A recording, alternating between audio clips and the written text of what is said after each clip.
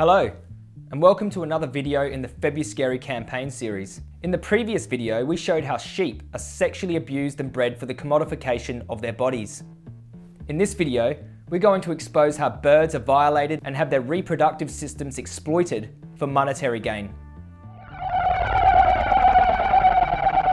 Let's start with broiler chickens. Broiler chickens are specifically raised to be murdered for their flesh. Broiler chicks come from their parent breeders, who are kept in specific sheds for breeding. Parent birds are raised and kept until approximately 64 weeks and produce about 160 fertile eggs. These eggs will hatch and produce the meat chicken flocks, whose flesh is processed for human consumption. The most common practice for breeding parent birds is the introduction of roosters to the barn. There is typically one male to every 10 breeder hens placed in a laying barn. Roosters are known to be aggressive around other males and towards hens when mating. So to introduce so many of them to overcrowded confined sheds can only be described as cruel, as the birds have no way of escaping each other. One of the most harrowing accounts I've ever seen from inside a parent breeding shed is from animal liberation activist Patty Marks. Many of the hens in this shed are red raw. There's no feathers on their backs at all. They've been repeatedly raped by the roosters. It's a common practice in the chicken industry that when the hens are getting old, to increase their productivity, they kill all the roosters at about 50 weeks of age and bring in young roosters to make the hens to get further eggs out of them. What Patty described is called spiking a flock. Older males are removed and slaughtered, and younger males are introduced who are more sexually active. The breeding hens really don't get a break and are repeatedly mated. A less common but still practiced method for breeding farm birds is AI. And for this practice, most farm birds undergo a similar process. First, let's explore the process for semen collection from the rooster. The rooster is pinned down, unable to move, and is massaged to stimulate the copulatory organ, or the phallus. This is followed quickly by pushing the tail forward with one hand and at the same time using the thumb and forefinger to apply pressure to the area where the semen is then milked.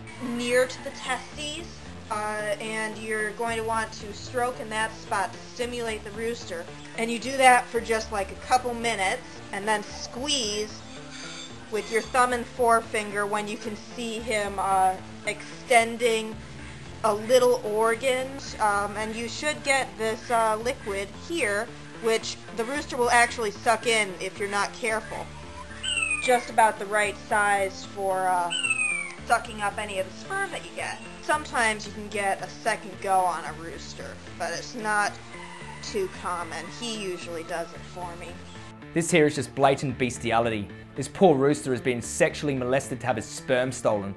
I wonder if this woman finds it weird or perverse to be holding down a defenseless being and sexually arousing him. Now, onto the hen. Again, here the hen is restrained. Her cloaca is exposed and a pipette with semen is inserted into her vagina. Can you imagine what this would be like? Held down against your will and forcefully penetrated? How confused and terrified these birds must be. Parent birds are systematically exploited for their reproductive systems and have their eggs taken away and placed in an incubator, which is an artificial way of hatching. In natural circumstances, the hen would help the chicks in hatching. But instead, her clutch of eggs are removed from her possession and she'll never have a chance to meet her young. When broiler chicks are just a day old, they're transported in modules called chick boxes from the hatchery to the rearing farm. The chicks are placed in the rearing sheds and kept in large mixed sex flocks. 10,000 to 20,000 birds or many more are kept in a single shed. The chicks are slaughtered at an extremely young age at around 6 to 7 weeks old. These are just little babies in overgrown bodies. In the meantime, parent breeders spend their life going through a distressing cycle of reproduction, kept in laying sheds being mated, where they rarely see the light of day, and then, at the end of it all, are murdered to be eaten by the unaware consumer. Egg-laying hens follow a similar distressing life of reproductive slavery. Chicken breeds specific to egg-laying are born in a hatchery. The males are deemed useless and do not produce eggs, so they are destroyed via maceration or gassing, and the females are moved to a rearing site. A small number of males will be spared the macerator in order to serve with a selection of hens as parent birds, laying and fertilizing the eggs for the hatchery. The other hens are sent out to egg farms across the country. Here, they will spend their life laying eggs almost daily, which puts enormous strain on their internal organs. At around 60 to 70 weeks of age, egg production will slow down and the hens will be sent to the slaughterhouse. Artificial insemination of turkeys is similar to that of chickens, but is standard practice worldwide. Turkeys have been selectively bred to grow twice their natural size and are now too heavy and overgrown to naturally mate, so must now be artificially reproduced. Just like the rooster, the male turkey or stag is pinned down, has his phallus fiddled around with in true bestiality style, and his semen is sucked out via a pipette. In this semen collection class, you can see that the turkey is forcefully pinned down and masturbated. You only get most of the semen in the first squirt. Not a lot of semen, but it's the first time he's been done. You've got the phallus out. Beautiful. Hold, hold. That'll help you tonight. Here's a woman sucking the semen from the male to be inseminated into the female. Not weird at all, right? The female turkey is restrained and the semen is forced into her.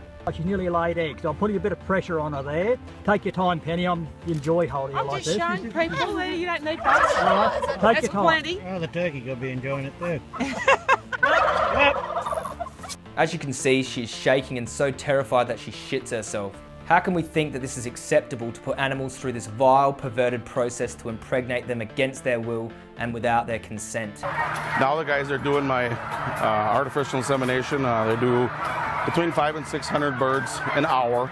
Each bird gets artificially inseminated once a week. Recently, technologies have been introduced to make female penetration more efficient for large-scale insemination. This involves an insemination bench where the turkey is clamped down and molested. We could find turkey AI footage from nearly all over the world. But wait, what about the UK? With around 14 million turkeys slaughtered in the UK for meat in 2017 alone, and it being standard practice to artificially inseminate turkeys in the UK? Where's all the UK footage? What's the matter, UK turkey farmers? Are you too afraid to show us how you fiddle around with turkeys' private parts for profit? Where's all the UK evidence of high welfare turkey molestation? Please share this video far and wide with the hashtag FebruSCARY to those who need to see exactly the type of sexual abuse of non-consenting animals they are paying for when they purchase animal products. Let's all oppose and boycott the sexual exploitation of sentient beings, no matter the species. Thank you.